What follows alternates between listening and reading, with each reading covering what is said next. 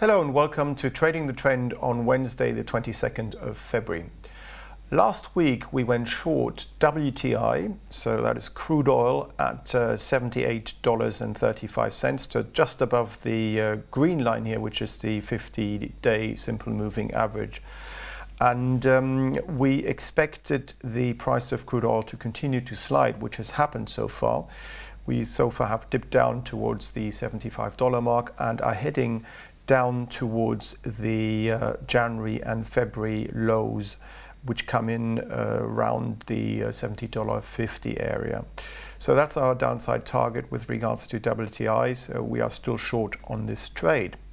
And today's Trading the Trend is looking at a longer term downtrend. As you can see here, we've been in an uptrend on the NASDAQ 100 since the beginning of the year.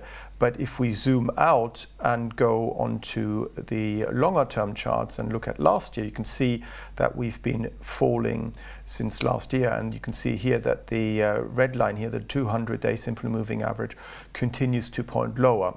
So what we would like to do now is to go short the NASDAQ 100, because we've fallen through the 10th of February low and we are in the process of forming a top.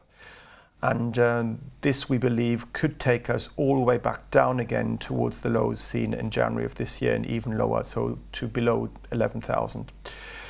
So this week's Trading the Trend is to go short the NASDAQ 100 at 12,055 with a stop loss above the early February high at 12,897 and a downside target at 10,805.